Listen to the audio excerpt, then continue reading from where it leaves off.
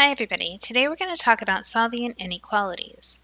Specifically, we're looking at linear inequalities on one variable. I'm going to do a bunch of problems, and in each of the problems I'll show you how to write the answer as an inequality, how to graph it on the real number line, and how to write the answer in interval notation. As a quick note, I want you to know we solve linear inequalities the same way we solve linear equations, except if you multiply or divide by a negative number, then the inequality reverses.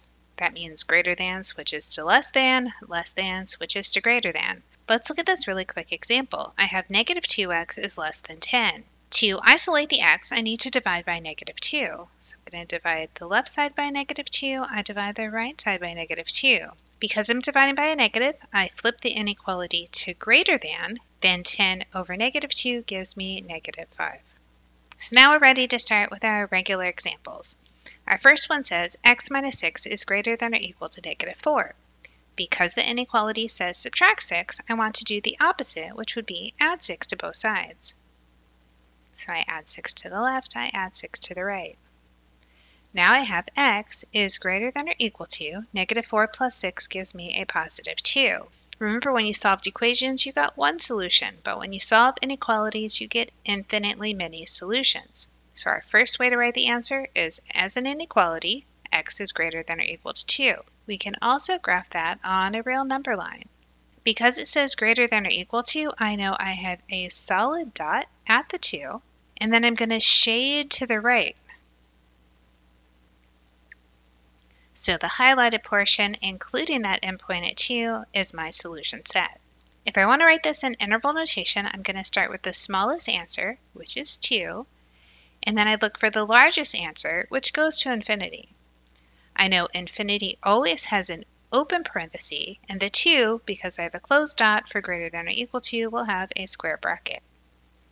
Our next one says x plus 5 is less than 13. So we want to think of what's the opposite of adding 5, which would be subtracting 5. I subtract 5 from both sides to get x is less than 8. Now on my real number line, I put the number 8 and maybe a number or 2 on the right, then a couple of numbers on the left. Because it says less than 8, not less than or equal to, I use an open dot.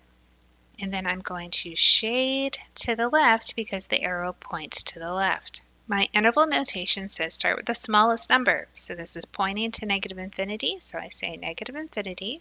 And then I stop at my largest number, 8. 8 is not included, so I use a parenthesis on both ends. Now we have negative 5x is less than 30. So I think about what's the opposite of multiplying by negative 5, and that will be to divide by negative 5. We have to remember, when we divide by negative 5, we are going to flip the sign of the numbers and we're going to flip our inequality. So the negative 5 cancels with the negative 5 and I just have x. The less than becomes greater than. 30 over negative 5 is negative 6. On the real number line, I put my negative 6 and then maybe a few more numbers. Negative numbers can be a little confusing in your head, so having this step of graphing can really help with the interval notation. I know I want an open circle at negative 6 to show it's strictly greater than, and then I want to shade to the right to show that the answers go to the right. Now I can go back to interval notation, which will go from negative 6 to infinity, and I'll have a parenthesis on both ends.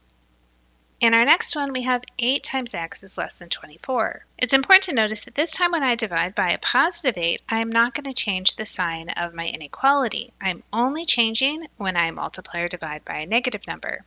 So the 8 cancels, I have x is less than 3. We can put that on our number line, open circle at the 3, we shade to the left, then we write our answer as open parenthesis, negative infinity to positive 3, open parenthesis.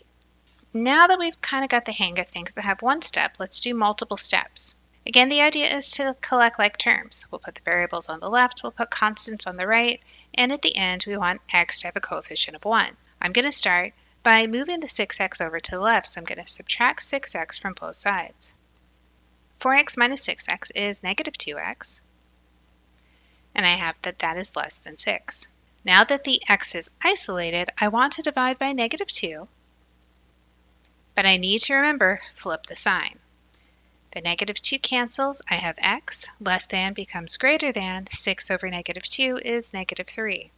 On my real number line, I'm going to place a negative 3, put an open circle, and then shade to the right to show my solution. When I write my answer in interval notation, I start at negative 3, I go to infinity, 2 open parentheses. Our next one says 9x plus 3 is less than or equal to 6x plus 5. So before we start moving things from left to right, I want to distribute the 6 to the x and to the 5. Now I have 9x plus 3 is less than or equal to 6x plus 30. I'm going to move the 3 from the left to the right by subtracting. This says 9x is less than or equal to 6x plus 27. Now I can move the 6x to the left. 9x minus 6x is 3x. This is less than or equal to 27. Divide by 3, divide by 3. Now I have x less than or equal to 9. Hopefully that felt like the same kind of steps we would have done if we solved an equation. The big difference is we had that less than or equal to where we normally would have an equal sign in an equation. Let's quickly draw a 9 on the number line. A solid dot is put in at 9 to show equality. I shade to the left.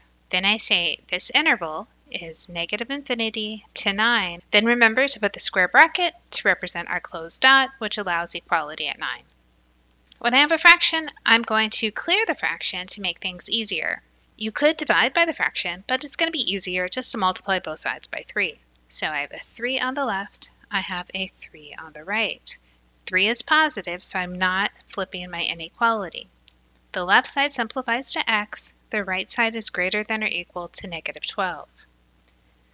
On my number line, I place a number to be negative 12, I put a closed dot, then I'm going to shade to the right to show my solution set. Going back to interval notation, the closed dot is a square bracket, my smallest solution is negative 12, then it goes to positive infinity with a parenthesis.